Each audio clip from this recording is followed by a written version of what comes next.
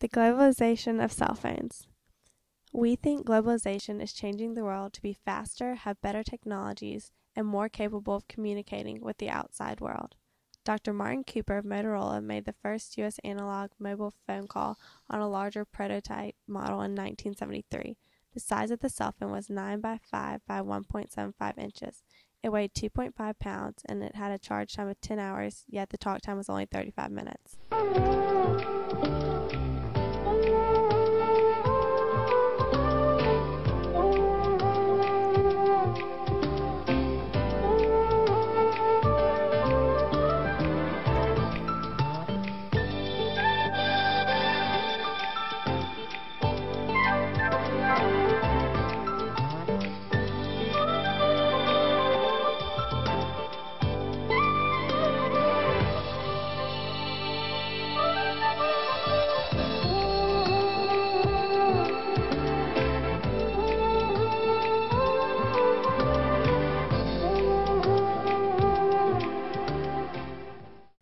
In today's world, there are two types of cell phone users. Those who are like a lexus, continually upgrading their phone for the next best thing. The other type, which are synonymous to an olive tree, simply use their phones for the sole purpose of communicating.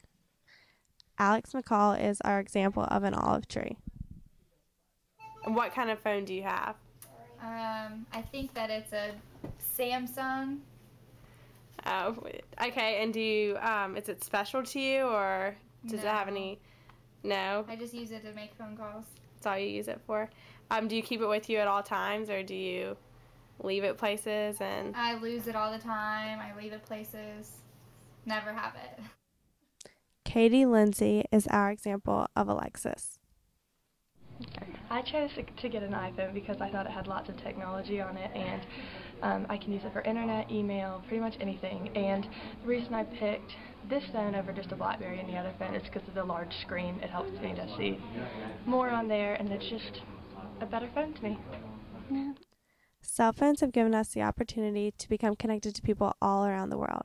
They have made our lives much more convenient. If anything were to go wrong, cell phones provide an outlet for us to get help. Over the years, cell phones have become available to a younger audience, which has started to be a problem in many schools. Cell phones have grown from a sole provider to a competitive market. This is how you turn it on. This is your music. This is your email.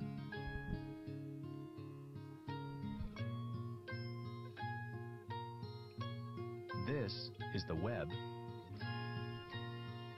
And this is a call on your iPhone.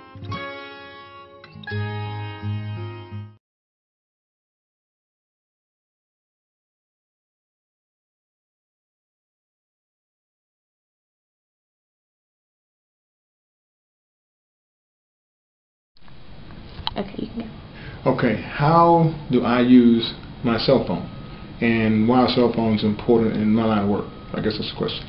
One, they're important to me personally because it allows me to stay in contact with students in my job.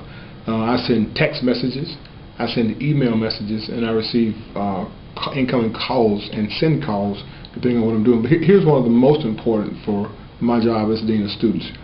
Whenever there is an alert, an AU alert, or a serious message or notification that we need to get out, we can send a message to students wherever they are.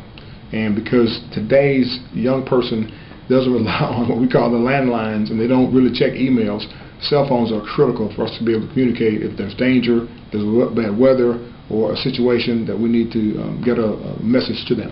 And so that's why they're really critical to me.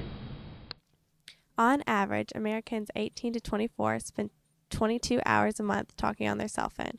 One survey stated that the cell phone was the one invention that people hate the most but can't live without. Worldwide, there are 2 billion cell phones. 54% of kids 8 to 12 will have cell phones within the next 3 years. We think that cell phones are a necessity in everyday life because we can use them anytime, anywhere. They connect us to anyone around the world, and most modern cell phones are multifunctional.